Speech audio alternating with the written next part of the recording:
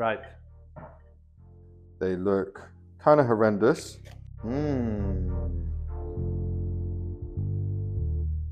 Oh, that's amazing. Hey, welcome back. I'm Oscar from Off to Work. We have another video today where we're going to be experimenting with fat washing. Sounds delicious. Fat washing is an infusion technique where you add certain fats to spirits to impart flavor on them without changing the color. Firstly is bacon, so we're going to infuse bacon fat with our bourbon. I ate all the bacon, so there's none here to show. The second is Biscoff cookie butter. We're going to also be adding that to bourbon. I'm going to do a bit of a taste test at the end and show you through the process. Let's get going. So firstly, we're going to go for our bacon and bourbon fat wash. I'm going to pour about 250 mils. You can pour as much as you want, depending on how much you want to pre-batch. Here we got literally just cooked down about a pack, about 10 rashers of bacon and drained off all the fat. I'm gonna give it a stir. Already started to clump up. So I'm gonna leave this in the fridge, cover it up and leave it in the fridge for around 24 hours. And hopefully that resting period should really dissolve all that fat and leave you with a lot of flavor left in the spirit. Okay, so next we are going to fat wash with Biscoff cookie butter, which is vegan. So for this one, we're also going to put 250 ml of our bourbon in. And we want about a 10-to-1 ratio. So we're gonna put about 25 mils of this. It's an experiment, guys. Oh. I'm gonna stir it in. Already it doesn't look great, but nor does our bacon one, to be quite honest. We're gonna leave this out of the fridge probably for about 12 hours, and then we're gonna put it in the fridge overnight, hoping to see how it's this cloudy color. We're hoping that when we chill this, the fats solidify and we can strain them out. I doubt it's gonna come out clear compared to this, which does have some cloudiness to it, but the fat is solid. Our drinks have been resting, extracting all the juicy flavors. They look kind of horrendous. Firstly, we have our bacon washed. It smells amazing. It smells super sweet, maple syrupy, and there's been no sugar added. What we're gonna do is strain each of these. With the Biscoff one, I left it at room temperature for about 7-8 hours, and I strained that one time, and then I placed it into the fridge. Color is quite cloudy, looks a bit like a consommé, but compared to what it was like before, also smells beautiful. You always want to wet your filter paper before. It just helps remove papery taste that you can get if you don't. We're just going to pour these through. And be careful of pouring too much because they can split if you overdo it. And definitely don't meddle around with a spoon or anything to get it working quicker, because you'll definitely split the paper.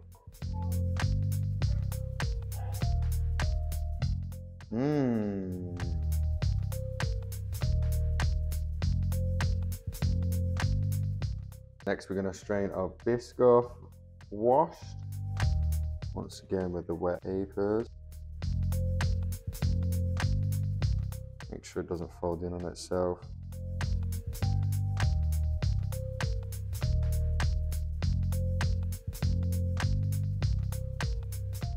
Okay, we are ready to taste test. I'm going to discard of these. Oh, it smells amazing. Caramelly. So let me taste this first.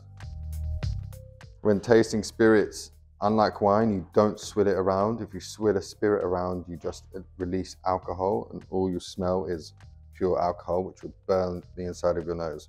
So we don't swill. On the nose, I get Biscoff cookies.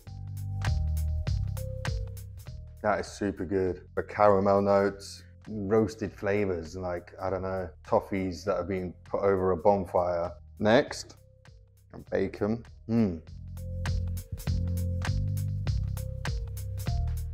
That is very interesting. Very salty, way less sweet. It's really nice. I had to pick a preference, it's probably got to be the Biscoff. That's because of the sweetness of it. You get the sweetness, but the strength is still there.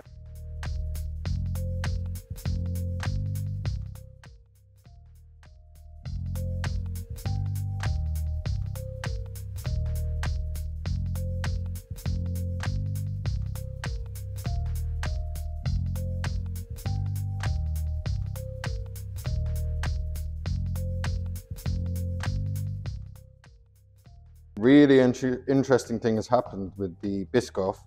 As we've added water, it's a process called louching, where the water and alcohol, they have quite a volatile reaction, and it can cause lipids and oils to release from the spirit. You can see that with some gins like Monkey 47 or Pastis, for example. But this seems to have happened here, where we've got so much oils that have been bound to alcohol molecules. We've added water, they've released, and it's become cloudy. Interesting. Hello everyone, I'm Robert Person, Managing Director of Off to Work here for London and the South East. I'm a huge whiskey fan. Having the amazing pleasure of doing a blind tasting. Whiskey sour is my favorite cocktail, and so what do? I just dig in? Yeah. Do I take the whole thing? Right. It's 11 here in the office, but it's drinking time somewhere in the world. Cheers.